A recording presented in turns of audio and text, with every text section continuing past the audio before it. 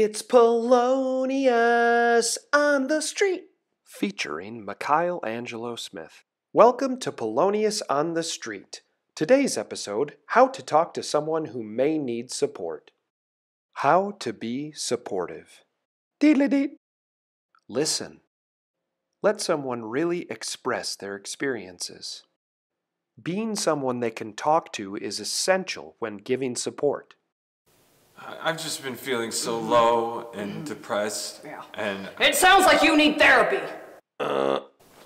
Not quite what we were looking for, Polonius. Let's take two.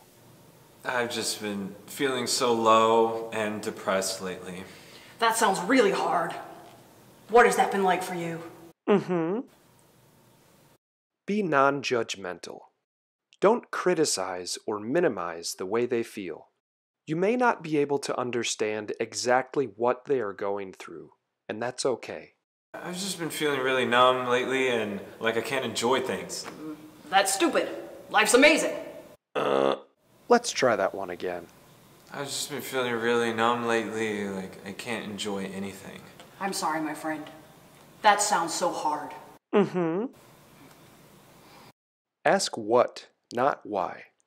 When you ask questions, avoid asking why questions and instead ask what questions. Asking why can have a judgmental tone, even if you don't mean it that way. I just don't see things getting any better. Why? Do over. I just don't see things getting any better. What makes you say that?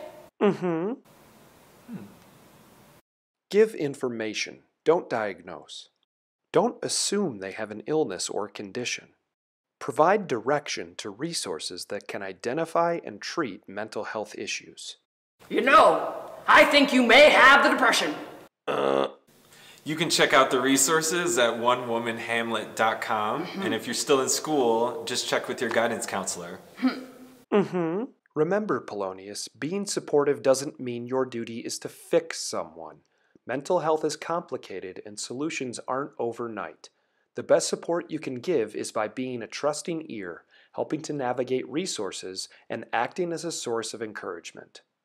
This has been Polonius on the Street. Doop doop da da, doop da da da, doop dap dap doop da da da. It's Polonius on the Street.